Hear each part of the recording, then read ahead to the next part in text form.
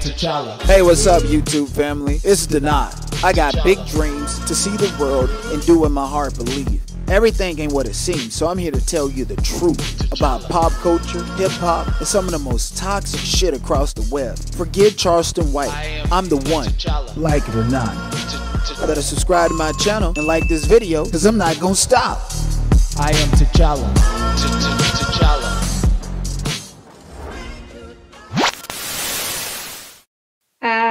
I didn't know how I could email you, but I had some messages. You have messages from Mahogany? She was struggling really around Christmas time is when she got arrested for putting her hands on her mom, and that kind of set in motion. My message, I think, was the 23rd. I've got to go back and check, but Mahogany was hurt, that her mom would actually call the police. Because where we live in Jasper, it is kind of the hood of Jasper, and it's government housing. So once her mother called the police, that's an automatic eviction because it's considered domestic violence. So it kind of set everything in motion. After that, she had to go back to Birmingham. She didn't have anywhere to go. And she was there in Birmingham for 3 days before that happened. Yeah, it was like 3 days when they came and got everything, moved the furniture out of the apartment. As of now, they hadn't even finished cleaning the apartment out. Miss Gail asked me to let them know that it would be after the funeral. Of course, she couldn't get that done, but it was about 3 days after they got all the furniture out. So did she grow up in Birmingham and then move to where you are? She did. She was down here, I want to say 2 years, because she had gotten some trouble up there, made some enemies. So her mom, kind of wanted to give her a fresh start down here. Now, the mom didn't stay here full time, but like I said, she would come visit, bring her daughter down here to see her, spend the weekend, spend a week sometimes. So that's why they felt comfortable filming her getting beat up and unalive, because she had moved away and came back. Is that what you're saying? I don't know if that's what made them feel comfortable, but I feel like they felt like nobody was going to defend her, or nobody was going to miss her.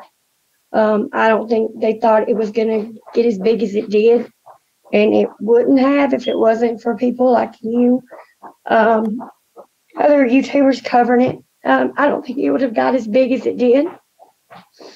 But I feel like I said, once that happened and she didn't have this apartment, it set all this in motion. Because you don't have this here in Jasper. You can't stay with your mother because you don't want to follow the rules.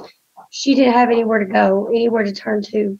Yeah, she was starting. I'm going to say Mahogany was sometimes a handful. So many times that she got upset with me, I didn't argue with her. I gave her a lot of grace because, like I said, she's 20 years old. And, I just overlooked a lot of it. She was the kind of person that she would cuss me out one night and then the next morning text me like, I'm sorry, my bad. I was having a bad night. She was just one of those people. She wants what she wanted right then.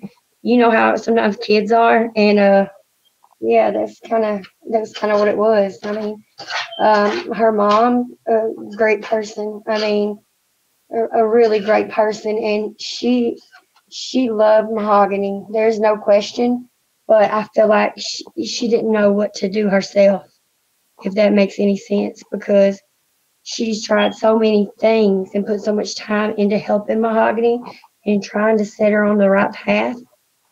Yeah, I think that she didn't know what to do, what else she could do. They said that they were drinking lean, and they had been getting her drunk, that night.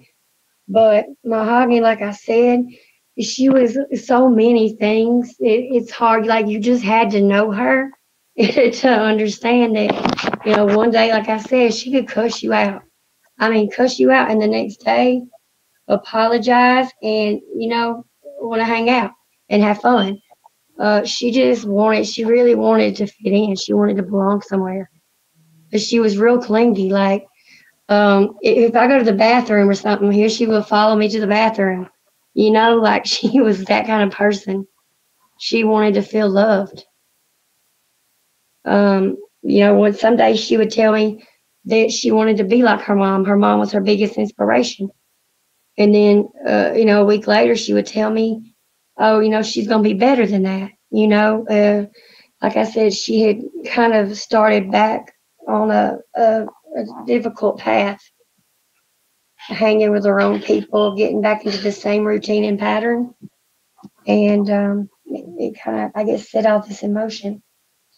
I couldn't believe it.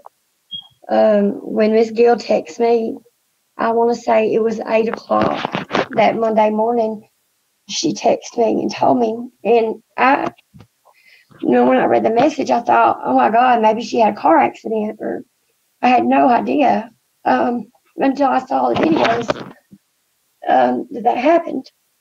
No idea. I would have never thought. I wouldn't even think of somebody being capable of that. And you see her in the videos, she's terrified. She's scared to death. She knew.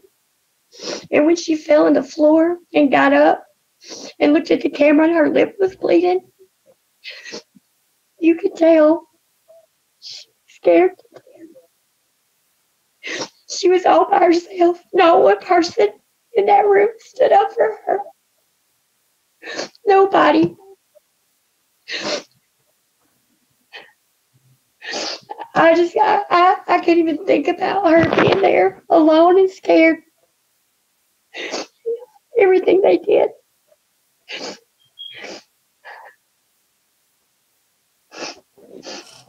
She was a beautiful spirit.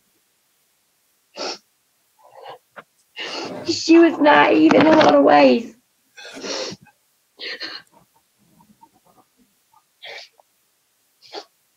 I think that her wanting to fit in clouded her judgment.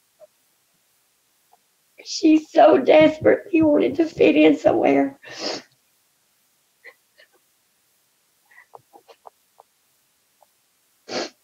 You would just never think. When I walk outside, I still expect to see her sitting out there on the porch. I expect when I get home to see her out there waiting. It don't even feel real.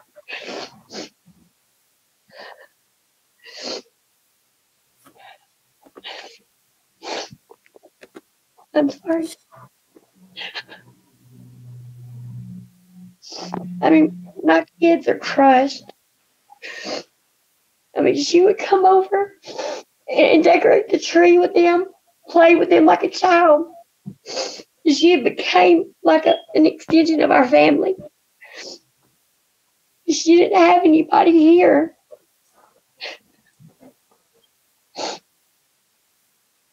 I try my best to look out for her mother.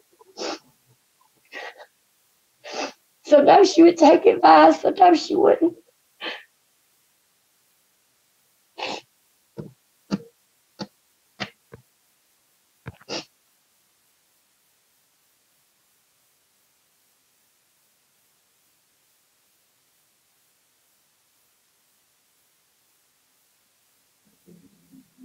But I have to go.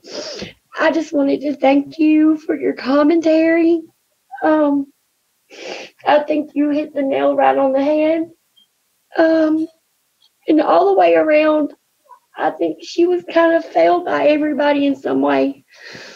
What about her sister? Did she ever speak of her sister? She did. She did. She would come over too and stay with her. Now, her family was in the picture, but her mom traveling for work or her sister having to watch her daughter. Um, you know, everybody had their own lives, their own things going on. And it wasn't her mom or her sister. It wasn't that they didn't love her. Sometimes she made it hard for them to be around her. Because you know, you're 20 years old, you know everything. You feel like you can do anything. And yeah, um, I heard everything you said, and you were respectful. And I saw a lot of people bashing her mom and her family, but I promise you, her mom did everything that she could. It was just a series of events that kind of set her back on on the path that she eventually, you know. Where's her father? I never met her dad. She would talk about him and tell me that he was ex-military. You know, tell me that, you know, how successful he was, but I never met him. But she talked a lot about her father. A lot. She was proud of him, but I never met him. And when you see her messages, you can kind of see the switch in her behavior, because like within those 3 days of her going back to that environment and her being where you are, right? In general, just from how she went to, oh, her mom's her biggest inspiration, to I'm going to be better than her. And, you know, you can tell how she started to kind of get off the path. It was a switch in her behavior that, you know, I feel so bad about it, but I had kind of distanced myself, because I told her mother, you know, the people she's hanging out with, I have kids, I can't put them in danger, you know. And so I had separated myself, and I felt bad about it. The last message that she sent me was actually, she cussed me out because I didn't open the door, I didn't reply to messages, and I thought it was for her good, you know. I thought if I did that, she would, you know, once she would listen, she would stop hanging out with people that were, you know. And but it did. And now if I could go back, I would have opened the door every time. I would have replied to every message. I would have, but I was doing what I thought I needed to do for my kids and myself, because I knew that the crowd that she had got back into was not good.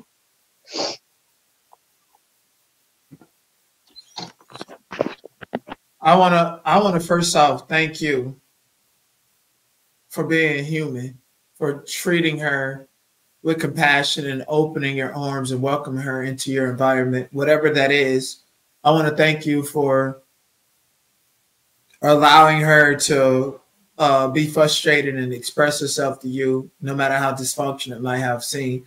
I want to thank you for everything. I want to thank you for the empathy that you have for her, the sympathy that you have for the family. I want to thank you for speaking on their behalf. What you just said was so much more impactful than the service that they had for her.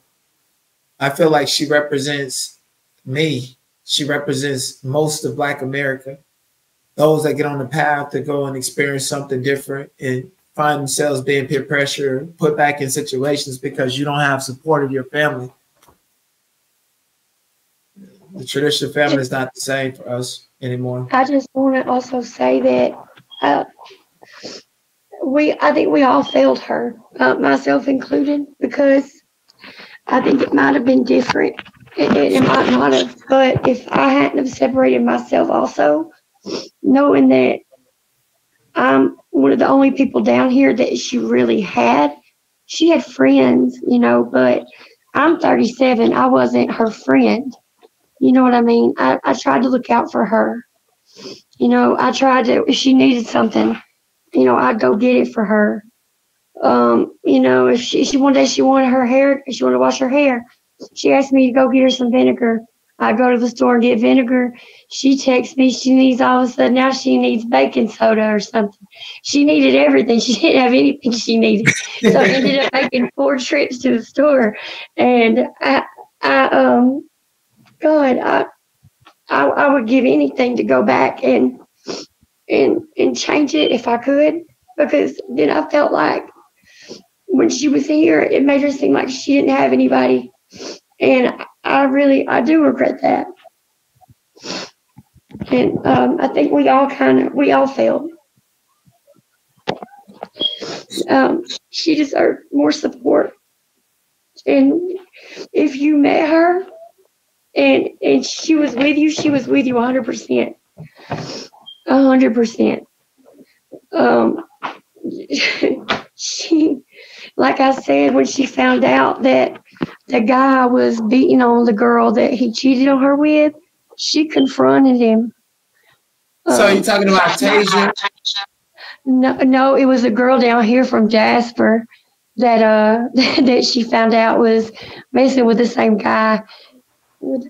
And when she found out that he was putting his hands on that girl that he cheated with, she confronted him and took up for the girl that he was cheating with. Because she was a girl's girl. She would not go behind a girl's back for a man.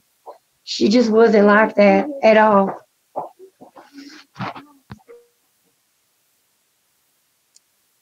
I wanted to say this, and this is what I want to leave you with. And I'm glad that you came here, because I'm going to leave you with this.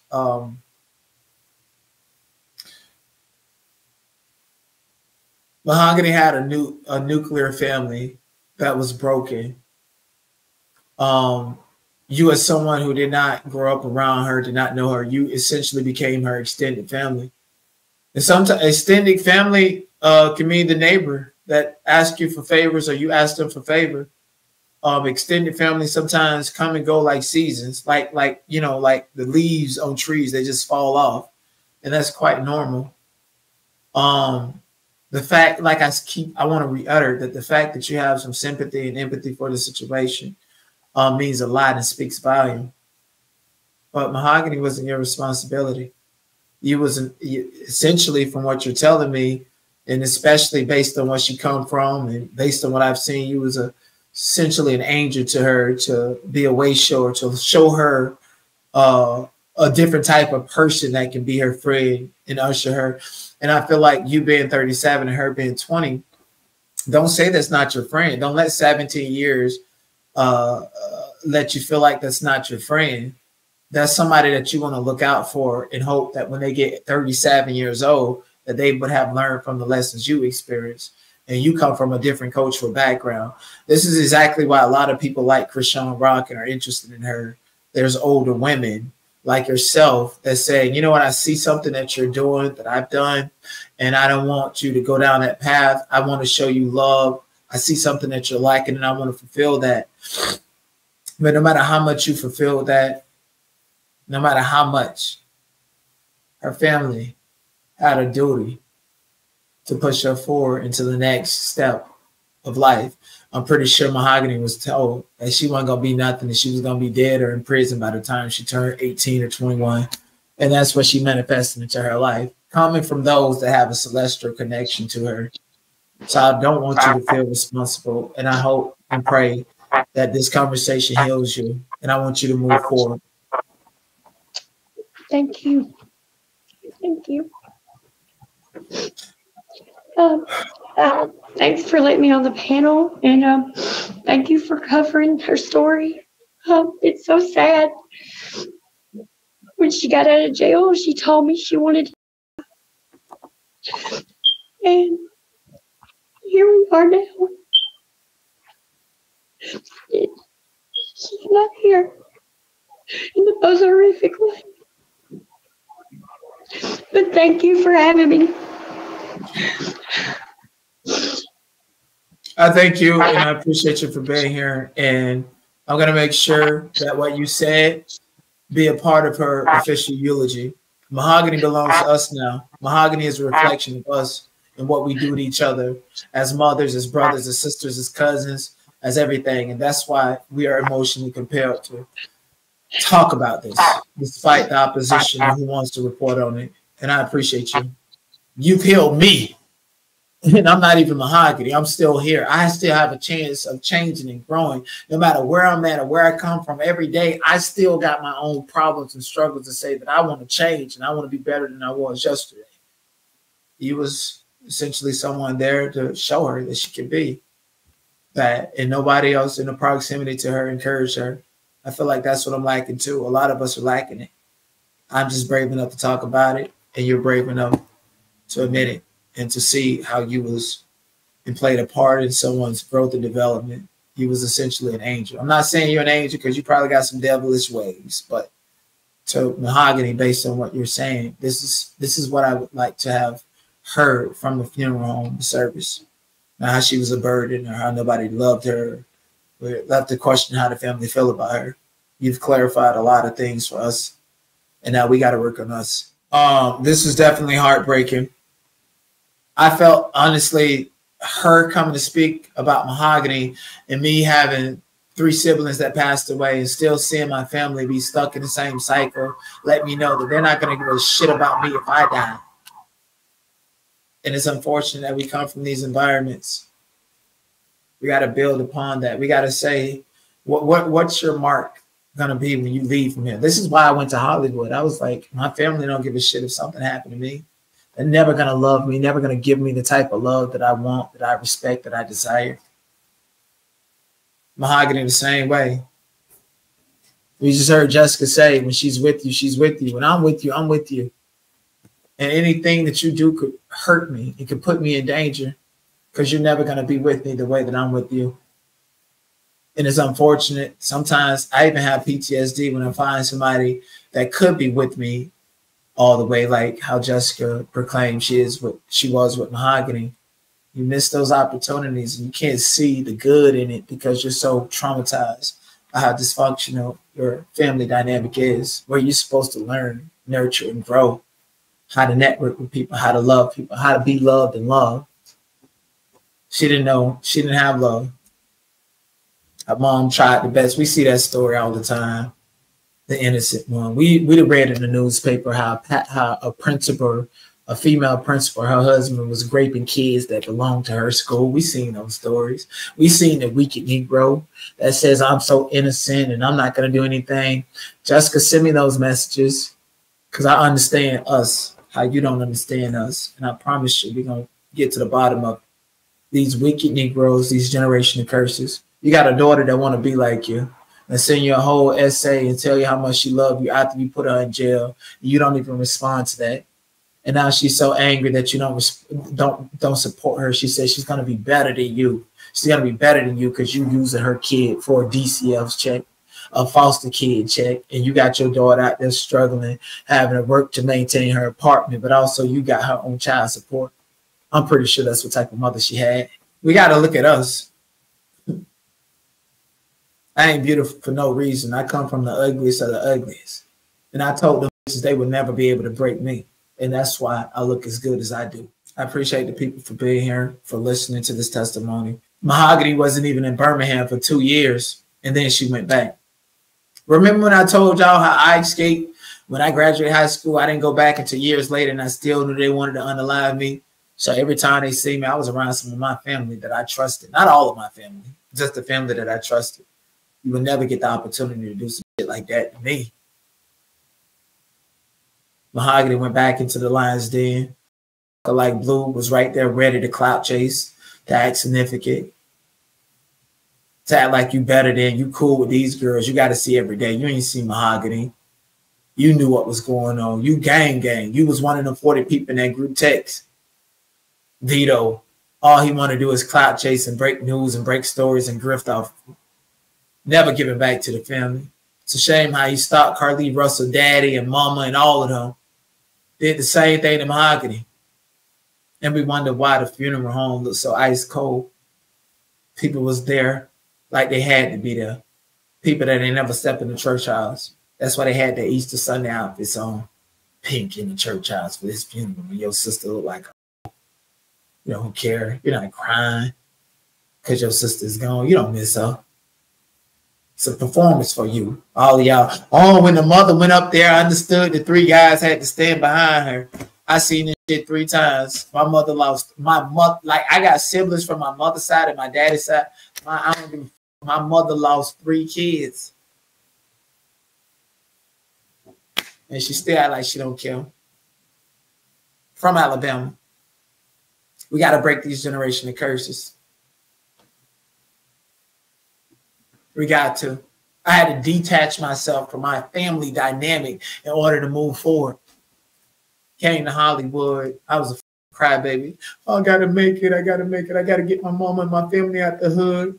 But shit working out for me because I'm focused on helping and improving and living for others that don't give a fuck about themselves. Give a fuck how much money you got. I'm talking about the mentality.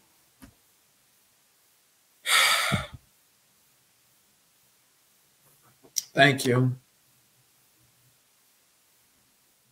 I knew for a fact that Mahogany family didn't give a fuck about how this shit happened. I'm like, how the fuck does anybody from the neighborhood even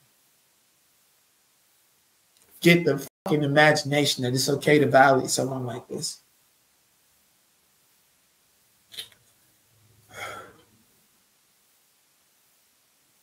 I seen every one of my siblings beg my mother for validation, beg my mother for something. She didn't give a fuck about them. My first sibling that died, she was living in efficiency with her 2 kids, begging my mama to help her when my mama had money. My mama ain't give her. She thought, let me take my last bit of money and go to the casino. Maybe I can hit a jackpot. Died on the way. My mom at the funeral, no emotion, no remorse. They kicked her kids out of her fucking house before they even turned 18. I pray for all of my nieces and nephews. I pray that I'm in a position where I can help them help themselves. Because don't nobody give a fuck about them. I'm the only person in my family that give a fuck about somebody. Last person in my family committed suicide because her mother didn't give a fuck about her. God, her mother sitting there gossiping about her in the neighborhood, and she didn't give a fuck about her. So she committed suicide just to get away.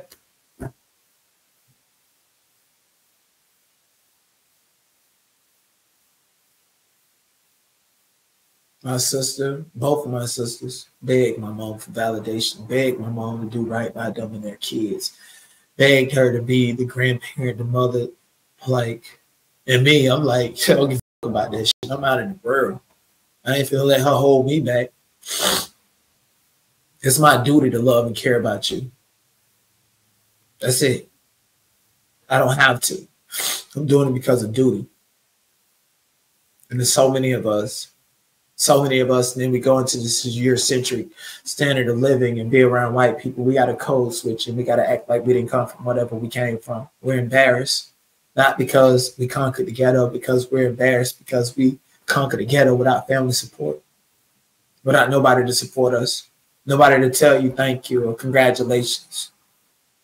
That's taboo. They don't know how to do that. And even if they do it, it's not genuine. I knew Mahogany came from one of the backgrounds.